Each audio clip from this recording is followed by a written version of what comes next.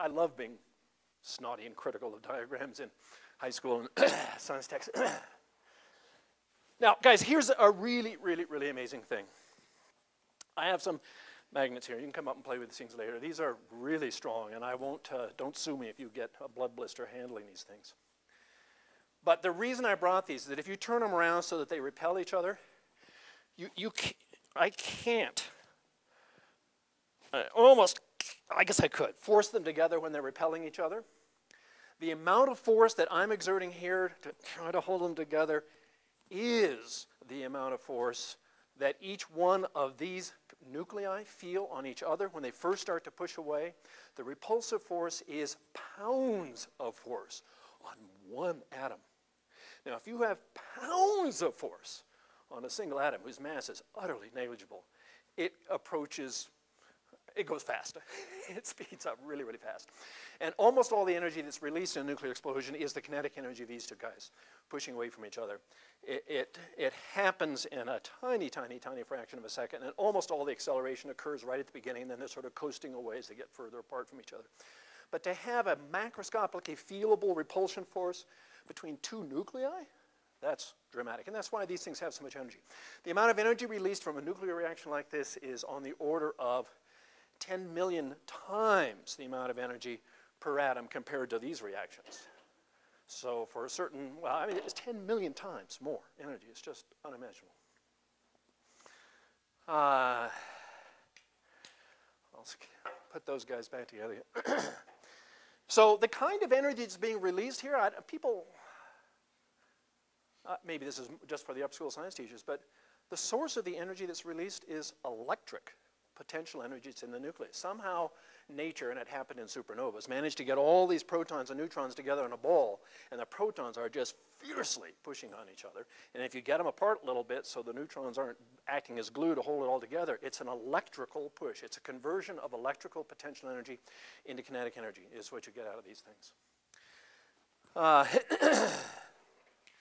And now, let's see. Oh yeah, I meant to, anybody see my glasses? Here, good. I meant to give you a little overview first, so let me do that first. Here are the main challenges. One, of course, is getting the fissionable materials, the uranium-235, the plutonium-239. I'm not going to focus on that. Los Alamos didn't focus on that. Be happy to talk with you about that if you want to. Here is, I've got all kinds of samples of things here. Here's a yellow cake, sort of from the mines, where you start with in terms of uranium-235.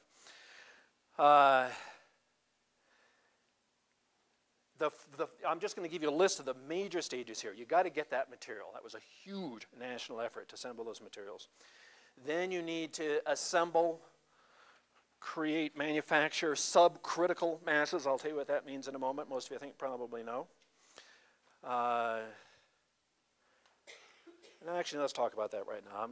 Let's go to the So this is what you couldn't get. This has the potential of being a chain reaction because what it takes to tickle this nucleus to make it fission, which is when the energy gets released, is a neutron. These atoms, when they do fission, create 2 or 3 more neutrons. And so that can be the analogy of the thermal energy high temperature that fires produce to help it spread through the fuel. Here you get one nucleus to fission, you'll get some neutrons coming out. If they happen to run into another uranium-235 nucleus and make it fission, it's going to produce 3 more neutrons. And so you've got the possibility of, and the neutrons are the chain. You need a neutron to get a nucleus to fission. You produce neutrons when you get a fission. So you've got the potential for a chain reaction.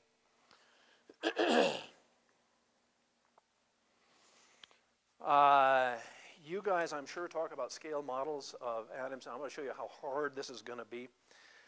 Suppose we have, I'm used to having a blackboard or something like that, and I didn't really come equipped for that. But if you magnify an atom so that the electrons, the whole atom as a whole, comes out to be about the size of a soccer field, 100 yards, 100 meter.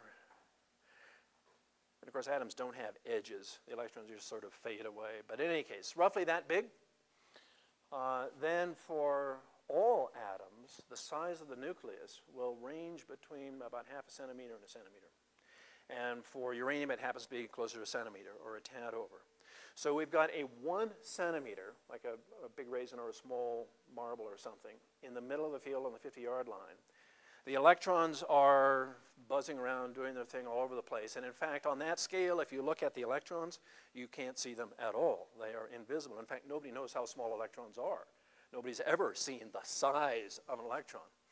So they're completely invisible. So all we have after we've done that magnification is that little dot in the middle, which you might not even see if you're on the outside of the thing. Now, if that's a uranium atom, we want it to fission. We're standing outside the atom, and we are a source of neutrons. Now, how big are neutrons? You know, that thing has, uranium-235 has 235 protons and neutrons in it. They're all about the same size as each other. One neutron, therefore, is going to be, I don't know, a millimeter or less, really tiny. It's like a BB. It's like having a BB gun. So 50 yards away, I've got this thing that's this big that I want to hit. And I've got a BB gun, and this is three-dimensional, not two-dimensional. My neutron sources, I can't control what direction the neutrons are going to go. So I have a or let me rephrase it. Suppose I've got another uranium atom over here which did just fission. So it is sending out 2 or 3 neutrons, random directions. It's a little bit like taking that BB gun and swinging it around three-dimensionally and firing it randomly 3 times. Are you going to hit that little thing in the field? No way. I mean, you might, but the probability is microscopic. So if you want to have a chain reaction where one fission will make others occur, the only solution is to have a whole lot of this uranium-235. Now, neutrons travel in straight lines. They're uncharged. If they hit an electron head-on, whatever that might mean, basically nothing happens. It's like a bus hitting a butterfly. Or I don't know if you like, whatever. But the mass of the neutron is so much more than an electron. It just goes in a straight line. It's not affected by any charges, and so you just go, go, go, go, go, and at some point, if you have enough uranium in a pile around this thing, it might happen to hit a nucleus and cause another fission. Now, the distance that a neutron has to travel on average to cause a fission in a ball of pure uranium-235 is about, I think, 12 or 13 centimeters. It has to travel long ways. It's going to pass through atom after atom after atom, missing the nucleus. And finally, if it hits it, we get another one to go. If we want a chain reaction if we want this thing to be a bomb, each time a nucleus fissions and releases a whole bunch of energy, the neutrons that come out of that have to cause at least one more fission on average, and the thing can grow and grow and grow. Now, if you want the amount of material that it takes to have what's called a critical mass, so that the odds are at least is on the order of this size. It's on the order of 10 to 50 kilograms of material. This material, the uranium and plutonium, are extraordinarily, well, that's too dramatic. They're dense. They have a density of 19 grams per cubic centimeter, which is the same as gold, uranium, plutonium, tungsten. There are a whole bunch of things that are around 19 grams per cubic centimeter.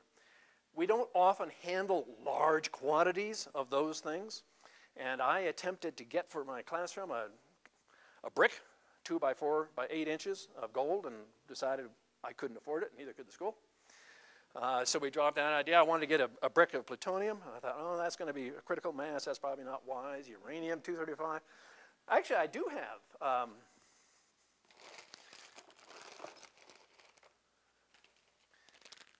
in fact, let me show, all right, I'll show you this in a moment. These are pure uranium metal. These are pretty rare. I was fortunate enough to get interested in all this stuff way before 9/11 and some other things, and you could go to companies and say, I want to buy a bunch of uranium. Now, this isn't the uranium you can make a bomb out of, although I'm going to pretend it is in a moment. I'm going to do a little fake demonstration if I can. This is what's left over. This is the wrong isotope. Uranium-235, uranium-238, so there's hundreds of tons of this stuff all over the world for every country that's done isotope separation and stuff. They got lots of that stuff left over.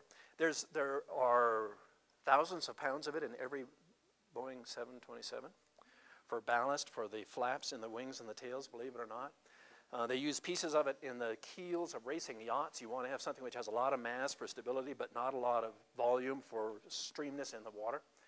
It has commercial applications.